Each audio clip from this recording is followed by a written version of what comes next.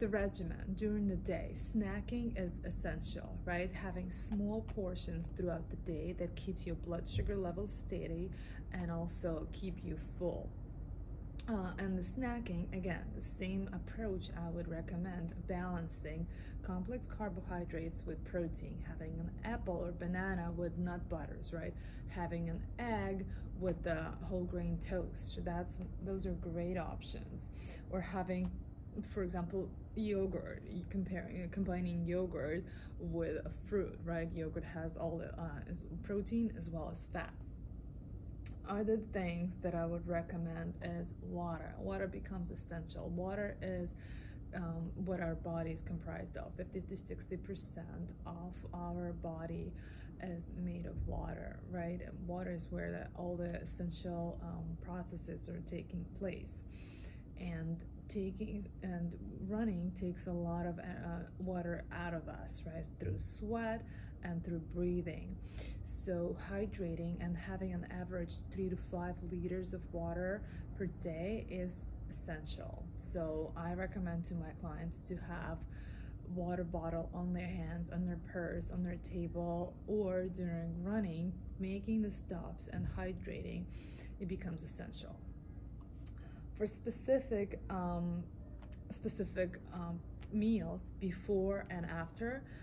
Before, I would recommend having a meal, whether you're training in the morning. Still, recommendation is to have breakfast, so you have that energy to burn, to keep you energized, to keep you going.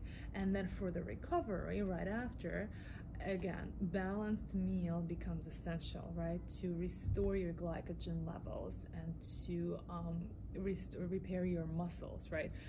Having protein in combination with complex carbohydrates as well as fats is very important.